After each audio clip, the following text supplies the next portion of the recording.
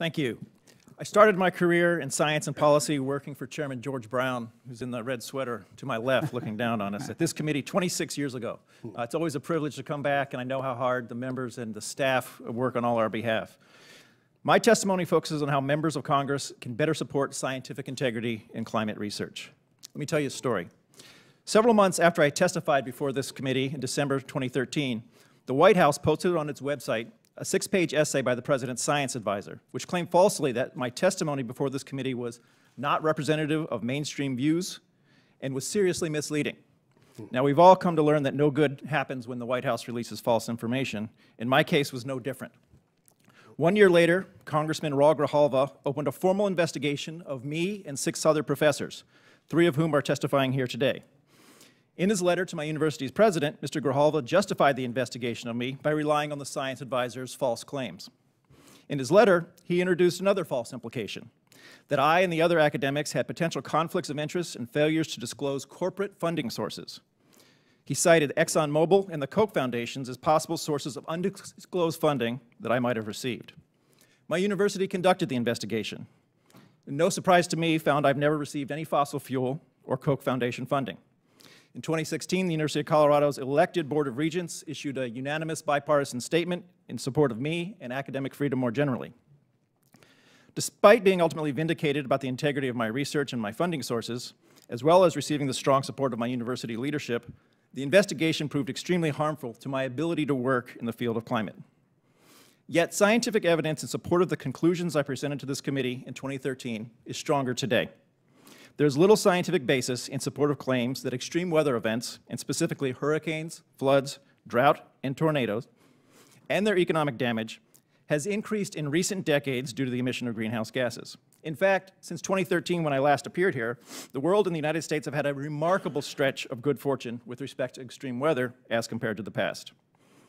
The lack of evidence to support claims of increasing frequency or intensity of hurricanes, floods, drought, or tornadoes on climate timescales is also supported by the most recent assessments of the IPCC and the broader peer-reviewed literature on which the IPCC is based. My experience as an inconvenient academic is not unique. Politicians, including elected officials in Congress, and enthusiastic advocates from both sides of the aisle have targeted climate researchers whose peer-reviewed research they do not like, including all 4 witnesses testifying here today. Such dynamics of delegitimization are not unique to the climate issue. Drawing on my experiences, my research, and that of the broader community focused on science advice, I offer several recommendations focused on how members of Congress can improve the state of science integrity in climate science.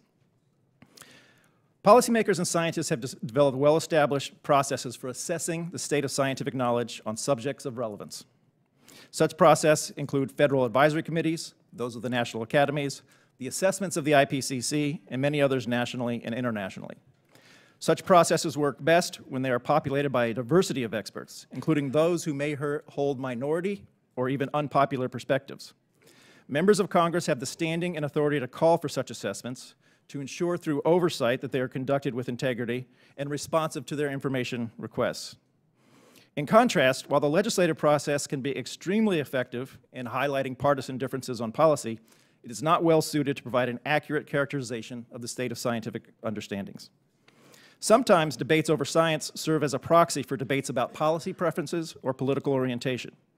When members of Congress and scientists participate in such proxy debates, it contributes to the pathological politicization of science. Oversight of the integrity of scientific assessments is an important and appropriate role for congressional committees. However, the investigation of individual researchers is not an appropriate role for Congress and is unlikely to contribute positively to the upholding of scientific integrity. A bipartisan truce ending such investigations of individual researchers should start immediately. Congress should support the role of scientific assessments in providing an accurate perspective on questions asked by policymakers. We have plenty of knowledge and experience about how to arrive at accurate representations of the state of scientific understandings on any topic. It's a choice whether or not to use that knowledge and experience. Thanks again for the opportunity to share.